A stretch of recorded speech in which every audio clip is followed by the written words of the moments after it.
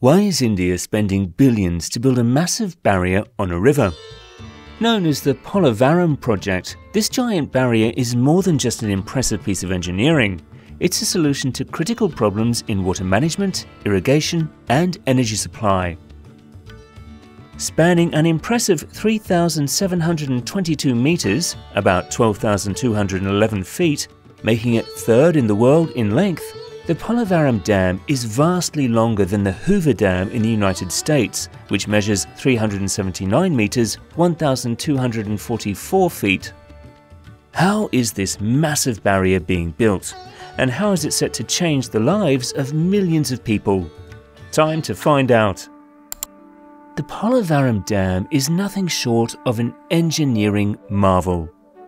Located in the state of Andhra Pradesh in southern India, the dam is being built on the Godavari River, the second longest river in the country. Standing at 136 feet, about 41.5 meters above sea level, the reservoir has a live storage capacity of 74.16 billion cubic feet, about 2.1 billion cubic meters. The main structure, a 2,310-meter-long dam of earth and rock, supports a massive spillway capable of discharging 4.94 million cubic feet, 140,000 cubic meters per second. One of its key components is the diaphragm wall, which is the first of its kind in India. This wall is 1.5 meters thick, about 5 feet, and extends to depths ranging from 40 to 120 meters, 131 to 394 feet below the riverbed, ensuring stability and controlling seepage. This impressive engineering serves several vital purposes, addressing critical challenges in irrigation, flood control, and energy production. One of its primary roles is to provide water to 719,000 acres, 2.91 lakh hectares of farmland, ensuring a stable water supply for agriculture. Two main canals distribute this water across the region.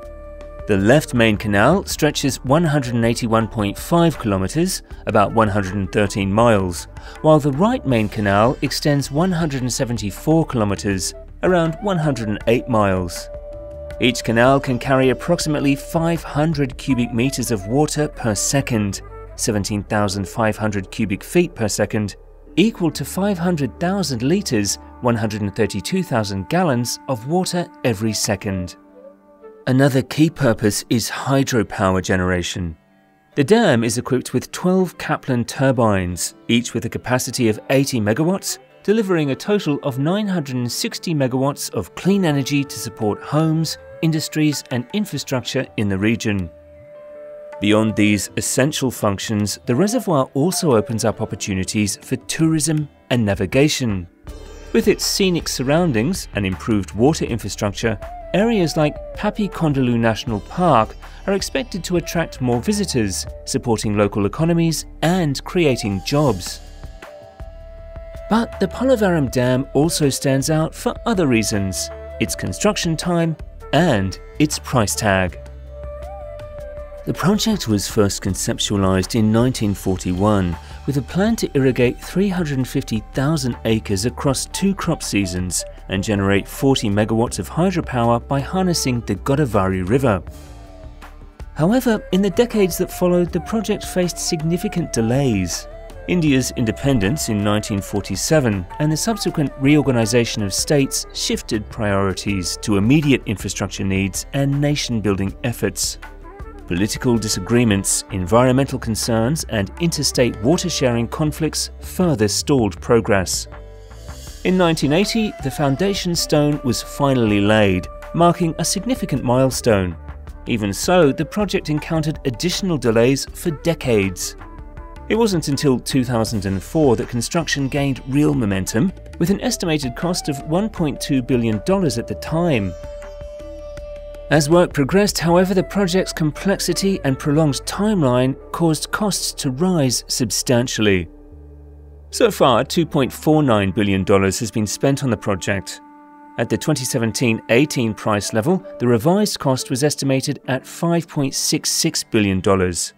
The Polavaram Project was granted national status in 2014, ensuring central funding and bringing renewed focus to its completion.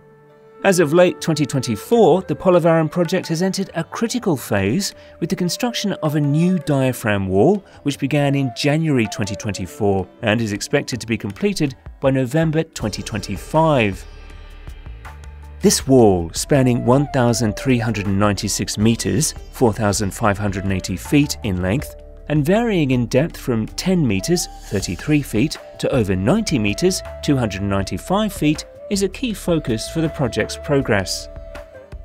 Dewatering efforts in the ECRF Dam Gap 2 are nearing completion. For those unfamiliar, ECRF stands for Earth Cored Rockfill, a method where the dam's core is built with compacted earth for water resistance, while the surrounding rock layers add strength and stability. This technique balances durability with functionality, making it ideal for large-scale projects like Polavaram. Preparations for cutter panel construction are on track to be ready by early December. 3 trench cutters are being brought in, with the first expected to arrive by December 1st. Technical planning continues, with recent designs submitted for approval and a workshop involving foreign experts, the Central Water Commission (CWC), and the Dam Design Review Panel scheduled for November. The project's timeline offers 2 possible completion scenarios: July 2027 with parallel construction, or March 2028 with sequential construction. However, challenges remain, including pending CWRC approvals, technical concerns about concurrent construction activities, and balancing quality with speed.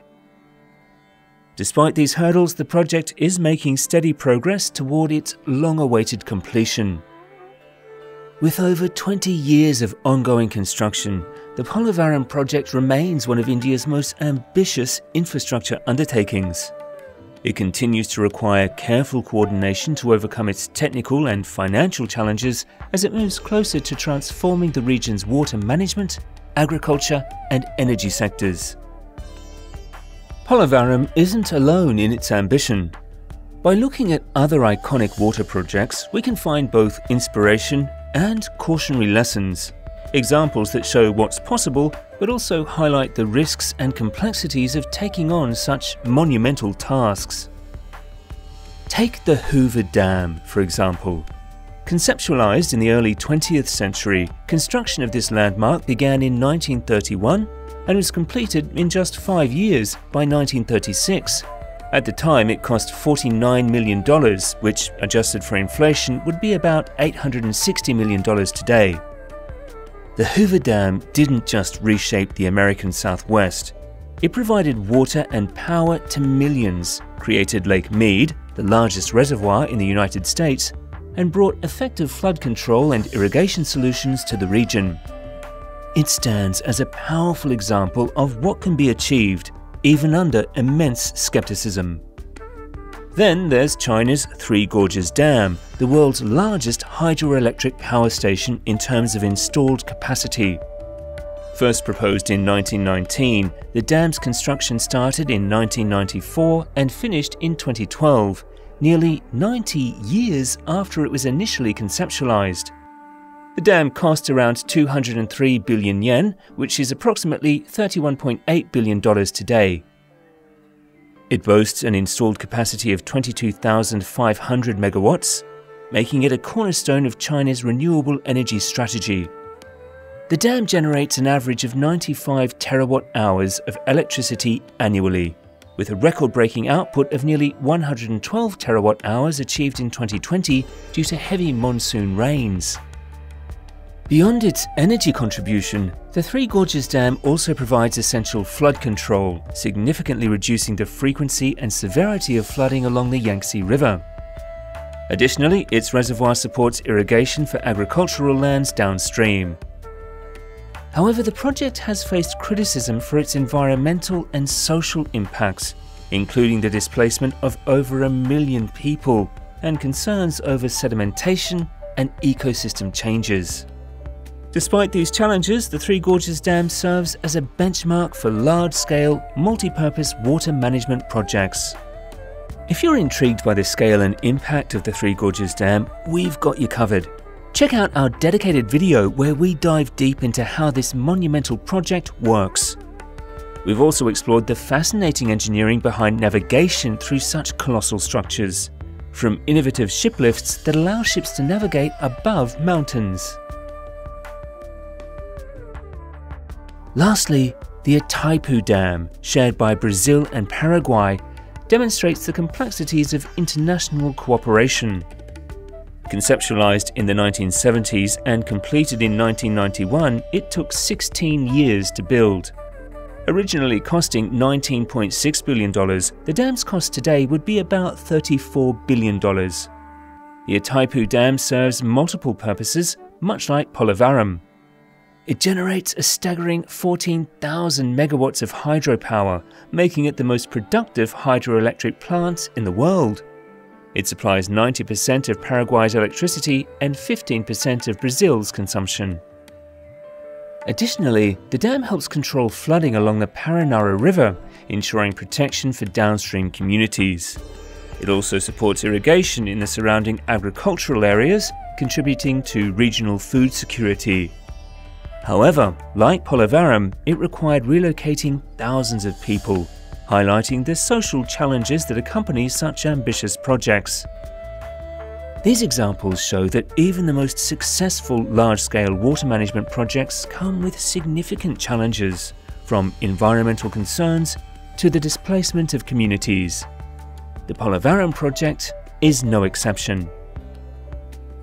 While its goals of irrigation, flood control and hydropower are ambitious, the journey has been marked by controversies and obstacles that highlight the complexities of turning such a vision into reality. One of the biggest issues is that construction and development will ultimately displace nearly 44,570 families and 276 villages. For these communities, the dam represents a threat to their homes, livelihoods and cultural heritage. Debates over resettlement and rehabilitation have been intense, with many arguing that the compensation offered does not adequately reflect the sacrifices being made.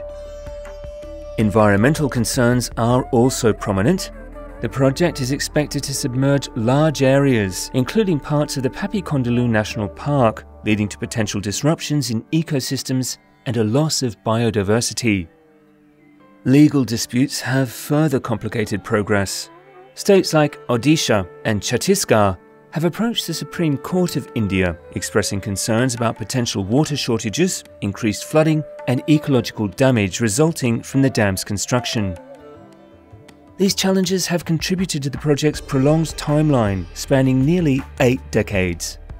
Current projections suggest that the Polavaram Dam may become operational by 2029. If completed, the Polavaram Dam could transform agriculture, energy and flood control in the region. But what do you think?